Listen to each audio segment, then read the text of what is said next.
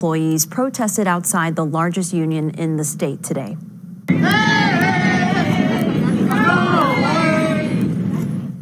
Well, wearing shirts that read, "Leave team members alone and respect their votes," dozens of station casino employees grabbed signs and picketed outside the Culinary Union, Local 226 today. The people we talked to said their message is simple. About a year ago, our team members of Palace Station and Boulder Station decided to kick out the union. And in turn, the Culinary Union filed charges to the NLRB against, to overturn the team members' decision. Here's how the Culinary Union responded. Secretary Treasurer Gioconda Arguello Klein issued this statement. Station Casino says it is organizing a manager and supervisor protest outside the Culinary Union this afternoon, and this was earlier today on Sunday at 4 p.m. Now, because the Culinary Union filed charges with the National Labor Relations Board, after investigators reviewed those charges, the federal government issued a complaint alleging the station casinos violated the law. A trial on the complaint starts before an NLRB judge on Tuesday, August 31st.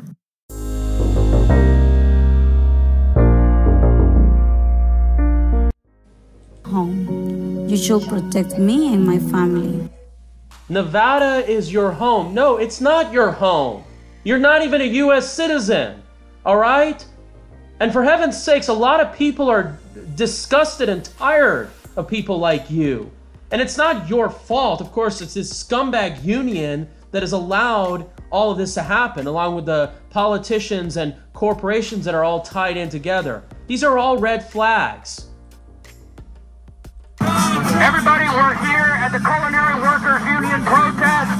We demand this organization should change or dissolve. Yeah, this is me back in August 31st, 2018, where I was one of the very few protesters back in the day warning people about this. Now, of course, the good news is more and more people are protesting every other week in Las Vegas, and eventually they're going to be waking up to all this. This is August 31st, 2018. Now look at this.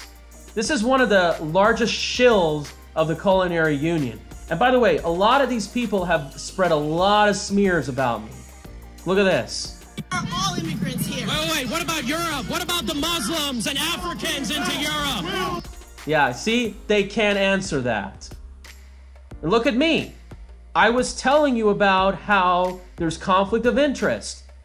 MGM and Culinary, the Resorts Association, pushing for these gun bills. You see, they're in the same bed together. This was back in May 22nd, 2021. This one, actually, believe it or not, was in August 11, 2019. It was right just before the pandemic. Can you believe it? How many do you think really know that such an event like this would occur? Look at this. They're politicians that they keep supporting. Giovanna Cancella, many other ones like Nelson Uro, who wanted to run for Secretary of State. What a coincidence how he was the only Democrat that lost in 2018. Look at this, a complete Reid shill, plays the race card, Culinary Union whore. You can see she gets funding by these large corporations. She was the biggest shill for Joe Biden. Now you see why they keep pandering to the race card, mass immigration, the unions. You can see how a disaster Biden has been. His approval rating is tanking, but you see it's not just the vote rigging, it's also the fact that they build a base. You can see how these people shill. And by the way, she now left Washington and now part of the Sizzlack staffer machine. You see how this whole operation works. And I've actually confronted these people. It's absolutely important that you know who these people are. Now, you take a look at who are these people essentially working for these people. Do you know this woman right here? They just had an event. Yeah, Latino community hit Laxalt and infrastructure stands. Oh, please. How do we know this infrastructure is actually going to go to infrastructure? It's all propaganda, fear-mongering. Oh, for workers' rights, bad for families. And by the way, I'm not a fan of Laxalt. I've heard a lot of nasty things about him. like I said, they're using this as an illusion of choice. And by the way, I wouldn't be surprised if Laxalt is a plant to make sure that Cortez Masto actually wins re-election. Keep this in mind. Many of you also need to understand who this woman is. Take a look at this right here. This is the same woman, as you can see, who's meeting up with Cortez Masto. It's all a machine. There you have it, Cecilia. This is the same woman who's been smearing about me regarding the events that happened in the library. Mi Familia Vota, Culinary Union. They're all in the same machine. They're working together. You need to expose them. And they're all tied with the deep state, the large casino elites, these scumbag politicians. Like I said, this is the woman right here. They're all interconnected.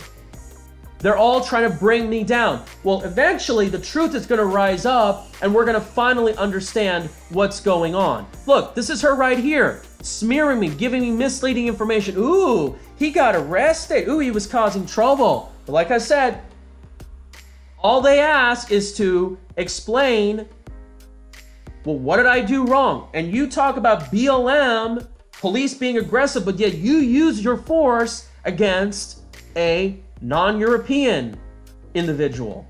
Double standards. You're a big joke. Look at this scumbag union right here. Look at this Culinary Union. They're smearing me right now. Gross with women, aggressive. Look, folks, I'm gonna start suing these people. Honestly. This tweet is unavailable by Culinary Union. I've showed you how they play the race card. They are the anti-white racists. Cecilia, the same girl from right here, you can see. She's out there pushing Dina Titus to give amnesty to illegal aliens. It is all about control.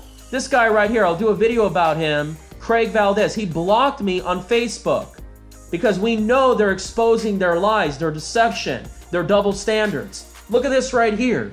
In 2012, Review Journal, Glenn Cook interviewed 2 illegal immigrants who said that the Culinary Union pressured them to vote. How do we know if they're all legally a US citizen?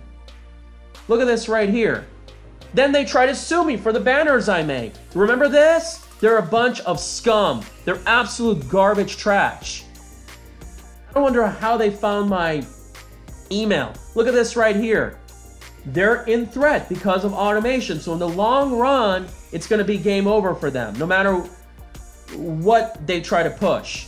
It's okay for you to have racial preferences. They blocked me because of this.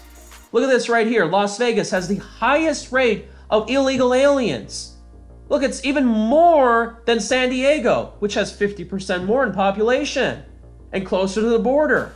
How do they explain this? One of the highest rates of illegal immigrant share of births. This is alarming. Why are we having these statistics? Why are we having these illegal aliens essentially in our society? These demographic changes. Percent illegal in US born children of illegals in public schools. Nevada is among the highest. Folks, these are all red flags. During the pandemic, Nevada had the highest percentage of unemployment rate. Ooh, there's something fishy going on, especially when these casinos are disproportionately hiring them. It's an operation. Think about it. The Harry Reid machine right there, pushing him to get votes. How do you think this scumbag got reelected? You can argue voter fraud, but he built a political machine. He knew that he's not doing very well with the masses. So what did he decide to do? He decided to import massive numbers of immigrants so he can get the replacement votes to get him elected. Harry Reid's political machine keeps running. Canizaro, all these other scums. Barbara Sagaski, the Republican, intervened for making a decision to continue the recall. Absolutely disgusting right here. Now, why is it that newborns are a very, very small share of the non-Hispanic white population? Why is that? 37.5% are non-Hispanic white. Explain this. Culinary Union has a lot to do with it. Utah is very, very high. They never explain that, folks. I mean, I don't know about you, but these states are just lost. Look at this. And they push, oh, yeah, we're for immigrants. So, yeah, so the immigrants can come in and say, yeah, we can be victims of systemic racism, white supremacy. It's complete disgusting nonsense. Absolutely. Give me a break. And I want to show you, I want to go back right here. Look, they blocked me, all this other nonsense. They never mention anything about the fact that these casino elites are profiting from these COVID shutdowns. They never explain about how the income inequality is high. They don't put their anxiety and frustration at the Murrens, the Goldsteins, Wins, Adelsons, all these other people out there. They are an illegitimate union. Wake up, people. Think about it. Look, these are the scums who are pushing for Joe Biden. I missed this protest because it was really last minute. Unbelievable. Won't they regret their vote for Joe Biden over his actions? No, because they're scums. They don't take responsibility. But it's our duty to wake the masses up. Look at these ugly piece of trash neighborhoods that they helped create. And they're pushing for this immigration bill that gives $500,000 for illegal immigrant alien lawyers. All this corruption right here. Look at this. The Culinary Union failed to deliver betrayal to Golden Knights fans, the mob, MGM. All of these, they're fighting for all of this. It's absolutely disgusting right here.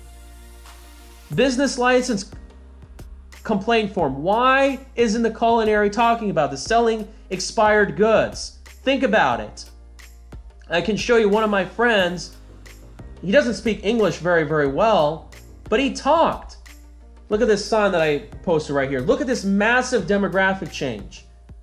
Culinary Union lies all the time. Betrayal of families in Nevada. They don't care about families' employees. It's a big show. We need to unmask Culinary Union for corruption. They only want political power. There you go. You really need to understand how dirty and disgusting this union really is. They have a track record of promoting scum politicians by using anti-white identity politics. All they have to do is just essentially moan and complain about, ooh, we're being oppressed. Well, then why the hell are you coming here? And have they ever told you what makes the United States, the country, great enough that you want to move here? Of course they don't, because then people will wake up and understand that it is a country that is built and settled, established because of Europeans, just like the mass immigration that's coming in from Africa and Asia into Europe. And speaking of anti-white, many of the casino elites are white. Why don't they go after them, the powerful elites? They want to give you the stance that, ooh, yeah, that they are essentially pro-worker and the other candidates are anti-worker. Yeah, all this other nonsense. And they use that to build this disgusting, despicable machine, the same machine they gave us Sizzalak, Masto, Rosen, and of course, Brian Sandoval. How come there was no legitimate challenger for him in his 2014 recall? And since they have so much power along with the rigging, with these other NGOs, it seems like they have the sole decide factor with the campaign contributions of what goes on in every election. And this means that there's less power to the people. This along with the one county monopoly, which gives central control, where you have 75% of the population in the state living in Clark County. This all gives power and control to their cronies. Not to mention, it's not just against certain Republicans, it's also against certain Democrats. A lot of Democrats who ran Nevada races could not win because of this piece of crap union. How come they haven't interviewed folks like Tulsi Gabbard? Think about it. I mean, she's all for pro-workers. Why haven't they done it? Because she's not part of their agenda. She's not part of their goal, their establishment. And the fact is, these scumbag politicians know over the course of years they're losing the masses in terms of support. They're failing the people. So what do they have to do? They have to mobilize these NGOs, these fake labor unions, import as many people as they can to fill in the deficits. This is part of the Harry Reid disgusting machine. And we know how dirty a lot of these culinary-backed politicians are. Have I told you about B. Duran? I'll make a video about her later on. I visited her home to talk about the issues of gas prices because it was in the blue packet that allows us to connect our state legislatures. The woman living in the house invited me into the place and sit down and talk. And guess what? 40 days later, I got a visit from Metro Police. Folks, this is how scum and piece of crap these people are. They're using the police against people who stand up against themselves. Not just the politicians, the private sector too. This was absolutely disgusting what they did, and they need to be held accountable. All I did is follow the law and visit the house based on the packet, what they offered. We know these people are in bed with Jim Murren. It's a gigantic mob operation, but it's the same mob that is connected to the deep state, the Wall Street elite, and they're backed by these scumbag media elites.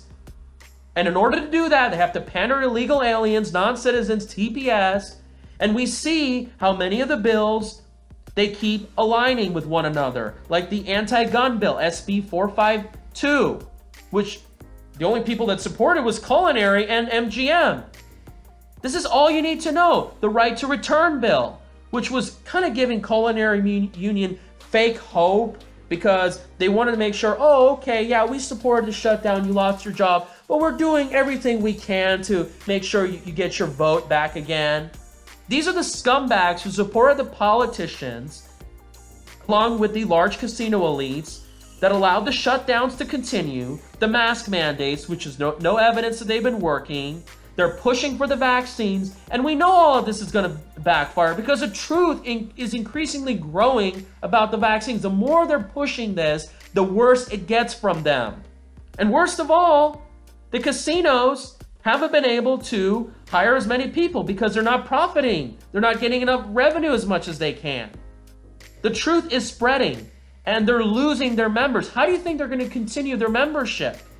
A lot of people are not fans of them, even people who are members of them, even these non-English speaking people. Remember, you don't want to divert your anger against these people. You want to divert your anger against these elites, these leaders, along with these NGOs that provide people a false image. Ooh, yeah, these organizations are about the community. But once you look at their funding, it explains everything. That's their whole goal, is to pump as many immigration, to not only get the cheap labor, but to promote the politics, to change the laws. And of course, you have some people like myself, along with my Persian relatives, who earn more, who pay higher taxes to support their government programs, because we know a lot of these people disproportionately depend on government handouts, either them or their relatives. So essentially, the corporation doesn't have to pay a lot of benefits.